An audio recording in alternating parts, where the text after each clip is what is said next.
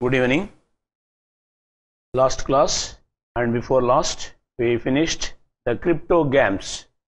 The cryptogams include algae, fungi, bryophyta and pteridophyta. And we started phanerogams. Among the phanerogams, we finished gymnosperms. Today we are starting the angiosperms. Angiosperms and also their characteristics and classifications, etc. So the angiospermos, angios means enclosed, sperma means a seed. So the plants having enclosed seeds, So the seeds inside the fruit. So if you happen to see the angiospermic plant, here you can find this is the gynoecium, and inside the gynoecium you can find the ovules. So after pollination, fertilization, what happened? The ovule, this ovule becomes the fruit, this ovary becomes the fruit and these ovules become the seeds. So the seeds are inside the ovary. And another thing, since they are having ovary, they produce fruits. Those are the important characters of these angiosperms. So they evolved from the gymnosperms with more diverse modifications. They are having ovary, hence they produce fruits. As I told you, since they are having the ovary, they produce fruits. Inside the fruits, they have seeds. So the seeds are protected inside the ovary. The next thing, the angiosperms are classified into dicotyledonnae and monocotyledonnae, depend upon the number of cotyledons they have. The dicots generally having 2 cotyledons and monocots having a single cotyledon. So if you happen to see the structure of these seeds, the first one, the seed, the dicot seed, this dicot seed having 2 cotyledons, and if you happen to see here, you can have only 1 cotyledon here. If you happen to see here, a dicot seed, if you happen to see here, you can have a seed coat outside, and inside you can find this embryo is like this. So now what happened? This is the radicle from which the root system develops. The center one is the plumule from which the shoot system develops. So here the seed like this, and from this radicle develop into root system, and from here you can find this plumule gives the shoot system. So in the same way, here you can have in monocot where you have only a single cotyledon, and here also you can have the plumule and the radicle. The root system develops from the radicle and the shoot system develops from the plumule. In addition, in monocot you have a covering around the plumule and a cover around the radicle. The protective cover of the radicle is known as coleorhiza. Around the protective cover of the plumule, coleoptile. You have to remember 2 things, and the very important thing you have to remember, the cotyledon of monocot is called scutellum. A technical term you have to learn. The cotyledon, single cotyledon of monocot is called scutellum. And another important thing, around the endosperm you have a single proteinaceous layer that is called alluron layer. Alluron layer is a protein layer around the endosperm of monocot seeds. Next. What is morphology? Morphology is nothing but the form, size and structure of organs of living plants. Okay, morphology is nothing but the structure of external characters. While studying the external characters of a plant, mainly divided into 2 branches. One is called vegetative organs. Study the vegetative organs and study the reproductive organs. The vegetative organs include root, stem and leaves. Reproductive organs include inflorescence, flower, fruit and seeds. All things we will learn soon. One by one we will learn. Now you see, it is a typical plant with the plant parts. You know, the portion of the plant which is found below the soil, that is called the root system, and a portion of the plant which is found above the soil is known as the shoot system. The root system consists of a main root is there in the center. There is a main root, and then you can have the branches, secondary, tertiary roots, root hair, root caps, etc. are found in the root system. Whereas in the shoot system, the main trunk, that is called the stem, main trunk, this is stem, and it is having branches and leaves, etc. In a branch, if you happen to see, either on a branch or on the shoot, the place where the leaf is developed, that is called a node. Node is a place where the leaves develop, and the distance between two successive leaves is known as internode. At the axis of the leaf, sometimes we have the axillary buds. At the tip of the stem, we have terminal bud. So the terminal buds may be present at the tip of the main stem or the branches. So these are the parts of a typical plant, and the stalk of the leaf is known as petiole. Stalk of the flower is known as pedicel. So these are the structures. Next, let us see what are the characteristics of a root. The root is generally, since it is in the ground, it is brown in color, not in green, that is not in green color, it is brown in color. It is positively geotropic and negatively phototropic, the root system, away from the light, and it goes towards the light. So positively geotropic, and negatively phototropic. They do not have nodes and internodes. In the root system, you don't find nodes and internodes. And lateral roots are developed endogenous in origin. That you have to remember. Endogenous means develop in inner layers of the tissues. That is from pericycle, the lateral roots, that is called endogenous. If they develop from the epidermal cells, that is called exogenous. The development of the branches and also the leaves is exogenous, but here it is endogenous development of lateral roots. Now let us see regarding the root tip, how it is, the regions of the root. If you happen to see in a root tip, if you happen to see, there you can find the lower portion. I will show that one, the lower portion where you can find the root cap, and the next, the region of is a meristematic region. You can find above that the cells are elongated, and then you can find the root hairs are there, and maturation. From this maturation, you can find the lateral roots are developed. So now you can see here clearly. So in this you can find this, at the tip you can have a root cap is there. The root cap may be single layered or sometimes many layered, just like Pandanus, a plant is there where you can find many layered. Beyond this you can find meristem is there, meristematic tissue. It is always giving new cells, divide and giving new cells. After the formation of the cells belong to just the elongate the size, that is the elongation, and then you can find the formation of the root hair. This is the root hair region. Beyond that you can find the area of maturation. And now you have to remember the root hair region is very important for absorption of water, and then the region of elongation is very important for absorption of mineral salts.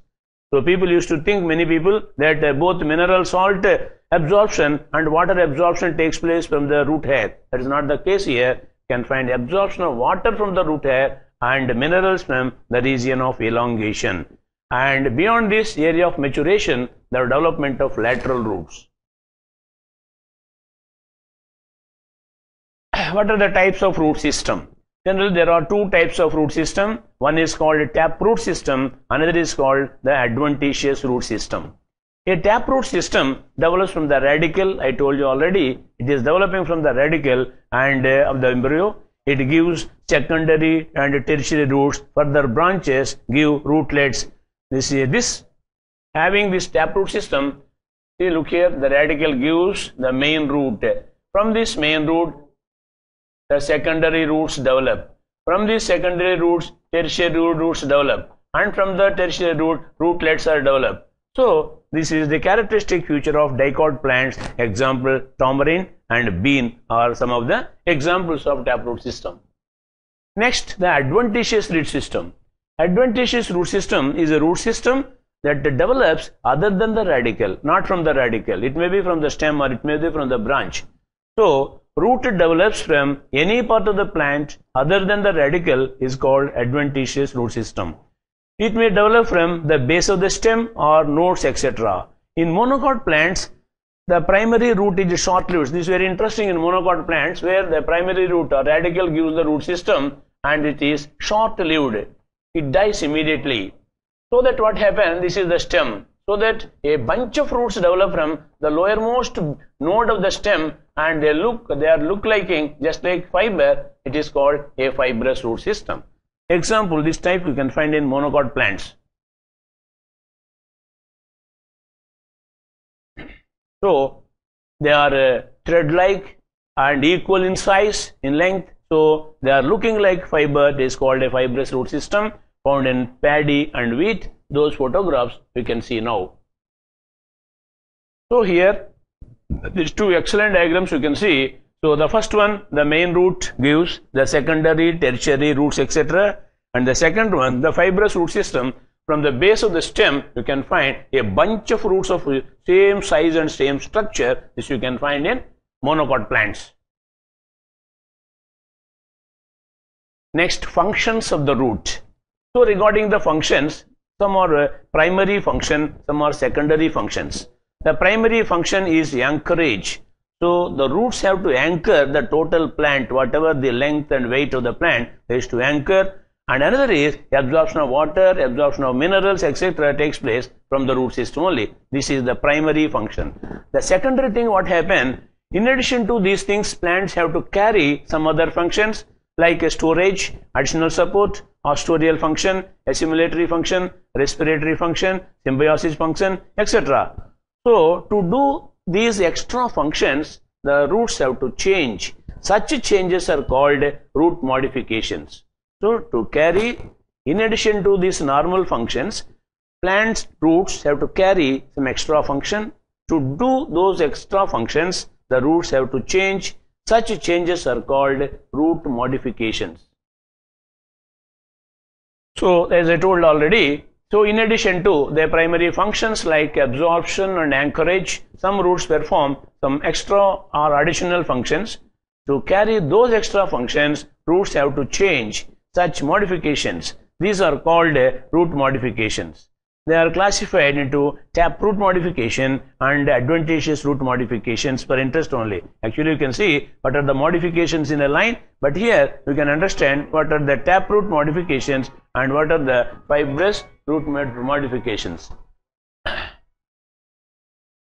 So now the taproot modifications and have a change.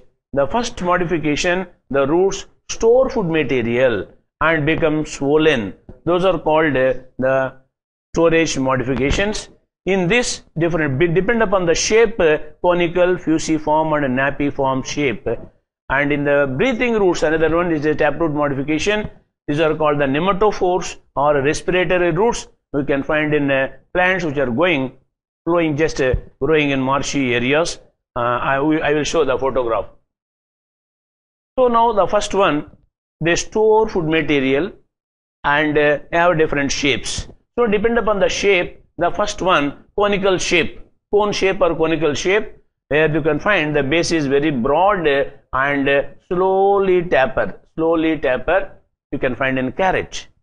Whereas in fusiform, where you can find it is swollen in the center and both sides taper, example radish. And in a napiform, it is swollen and abruptly or it is called tapering. Abruptly tapering you can find in beetroot. I told you already, nematophores. Phores means stalk. I already told in fungi. Phore, Phore, 4 means stalk.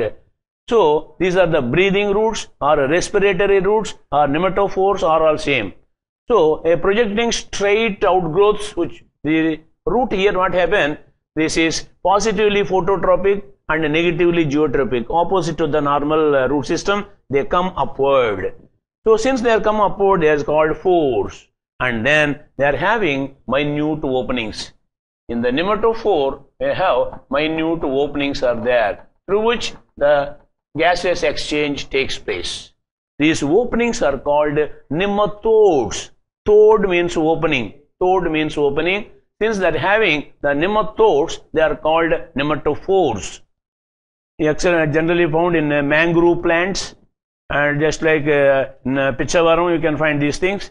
And Abyssinia, Rhizophora, they facilitate gaseous exchange through these spores. These spores are called nematodes.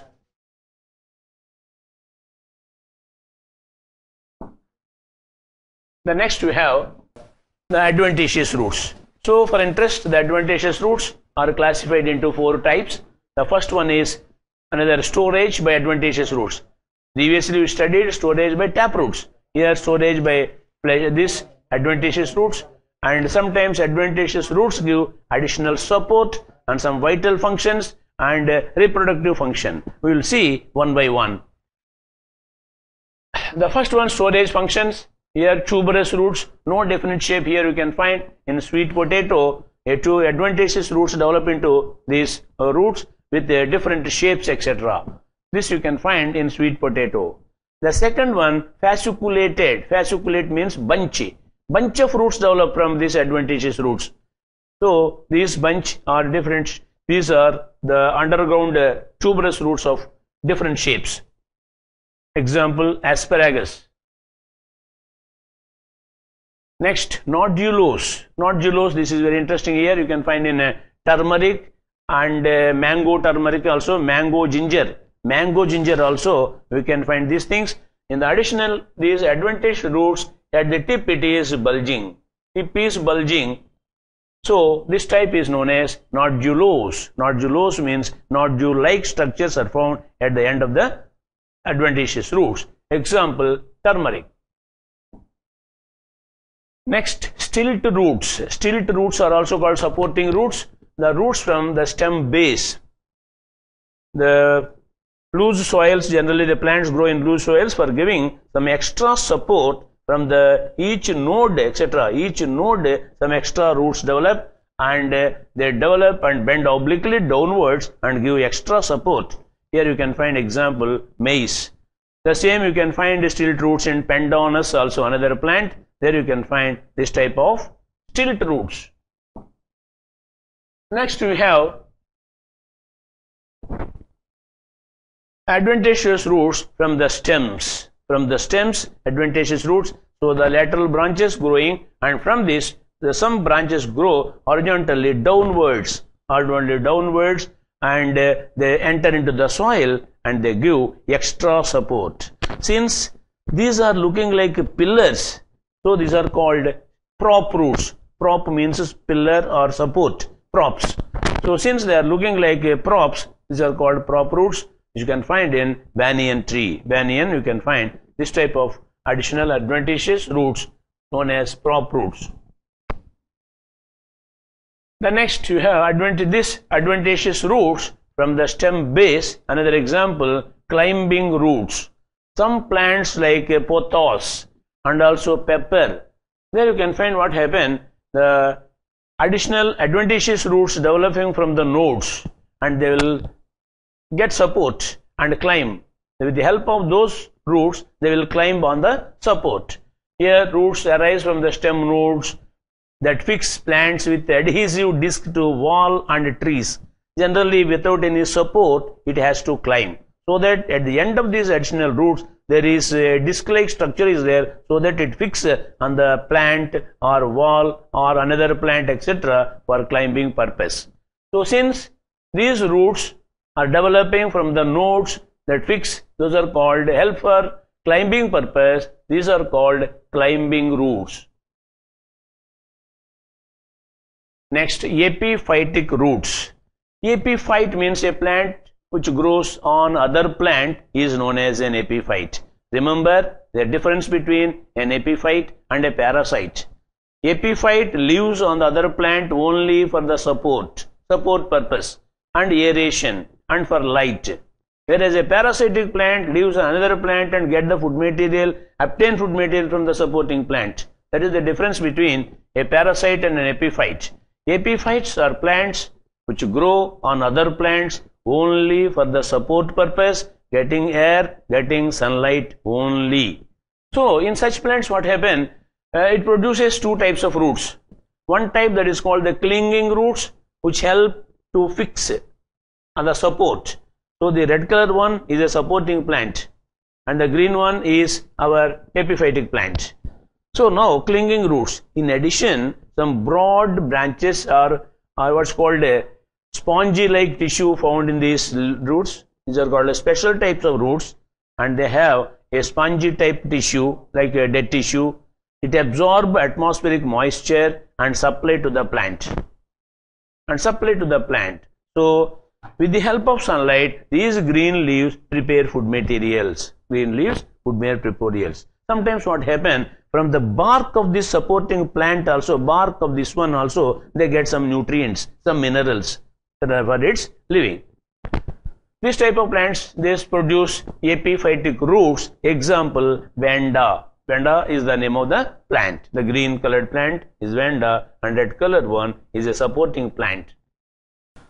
The next we have to see the photosynthetic roots. Generally, you know, the photosynthesis is carried out by stems and also the leaves or green part. Here what happens, the plant is very small, so that the roots are produce photosynthetic materials, what is called roots, which prepare food materials by photosynthesis are called photosynthetic roots.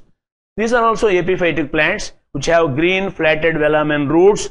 Those velamen roots here, they are green in color and carry the photosynthesis.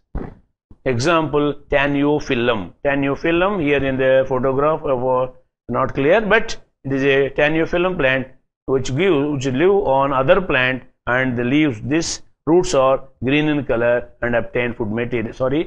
And prepare food materials by the roots.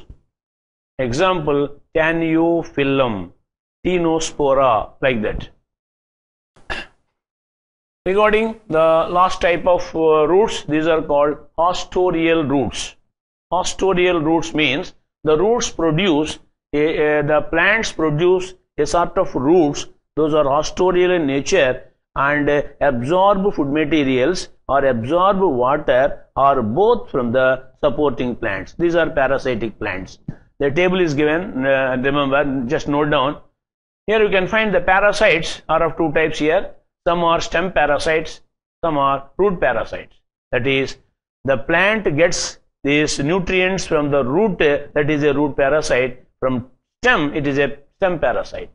Or it is found on the stem, there's branches, etc. That is a stem parasite, or it having attachment with the root, a root parasite. Here again two types, a total stem parasite and a total or partial stem parasite. A total stem parasite is one, it obtains both water and food materials from the stem. So generally it's having a connection. You know, these minerals and water absorption or the conduction takes place through the xylem, and the transportation of food materials takes place from phloem. Since this plant gets water, minerals and food materials having an hostorial connections, root connections with both xylem and phloem and obtain the food materials. Whereas a partial parasite, generally these partial parasites are green in color, they get only water from the supporting plant, so that it is having a connection with the xylem of the host plant. With the help of chloroplast, etc., these plants are green in color, they carry photosynthesis. So that is the difference between a total parasite and a partial parasite. Total parasite gets food material, water and minerals, etc. from the supporting plant or host plant, so that it has a connection with the xylem and phloem of the host plant. Whereas a partial parasite, it gets only water and it prepares its own food material, so it has a connection with the xylem of the host plant, remember. So now let us see the photographs of these plants. As I told, again I am reading, look here. A parasitic plants may live either on the stems or on roots or other plants of other plants. They may be total parasites, obtain both water and food materials from its host, or partial parasites, obtain water from the host plant and prepare food material by their own. These parasitic plants produce peg-like outgrowths. As I told you already, these parasitic plants, this is the host plant. These parasitic plants produce a peg-like outgrowth and enter into the host cell and absorb food material. Sometimes these hostorial connections may be just like a finger-like connections. So these are called hostoria. With the help of hostoria, they obtain water or food from the host plants. So parasitic plants produce peg-like roots which penetrate into the host tissue and obtain food or water or both from the host plant.